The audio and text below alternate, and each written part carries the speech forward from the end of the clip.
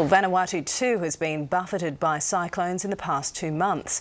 Emergency supplies of rice are being rushed to the worst hit areas in the southern province of Tawhia.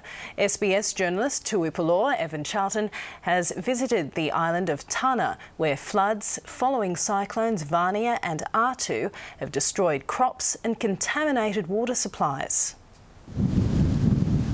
Cyclone season in Vanuatu. Locals scurry for cover, forced to navigate the debris-strewn streets of Port Vila. But surviving the initial assault of a cyclone is only part of the challenge.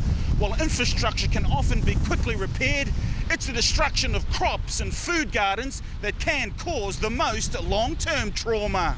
An hour's flight south of the capital, flooding on the island of Tanna has had a most dramatic impact on human life. It's all the result of back-to-back cyclones, just 5 weeks apart. As food crops rot in waterlogged gardens, this highland community of Lamak can do nothing but despair. Even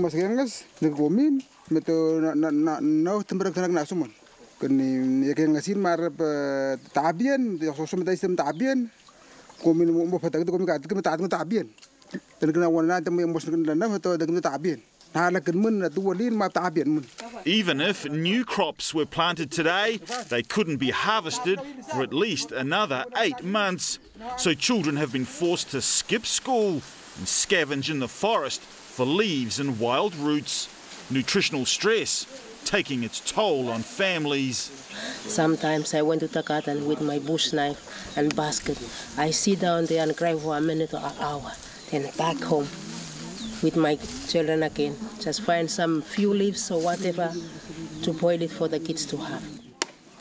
Families forced to make do for more than a month and a half, while emergency supplies of rice were held up by government bureaucracy. Because of these regulations, there is three suppliers of rice that have met this tender, and so they have to buy rice from these three companies, and that's why we are delayed for this process. But here on Tanna, it's not just the crops which have been ruined. The heavy rainfall has also compromised local sources of drinking water. These people draw their water from streams and earth-walled wells. That means torrential downpours can wash mud and debris into the water sources, causing contamination. Fortunately, aid agencies responded quickly, preventing a potential health crisis. UNICEF has distributed special water containers and provided villagers with water purification tablets and medical assistance.